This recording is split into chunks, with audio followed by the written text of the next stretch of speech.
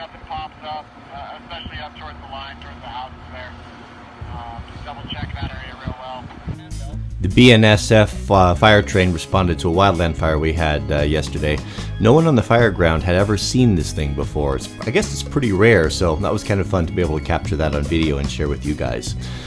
Speaking of sharing, do you know you can charge your car battery with a chainsaw if you ever get in a pinch? Well, the video on the bottom left will show you how to do that. One of my most popular videos. That video has been featured in a lot of different places, a lot of different blogs and websites. It got picked up nationally, internationally, so that was kind of fun. So those of you who are watching on mobile, you can click on the top right, the icon, it'll take you directly there. So we'll see you guys on the next video.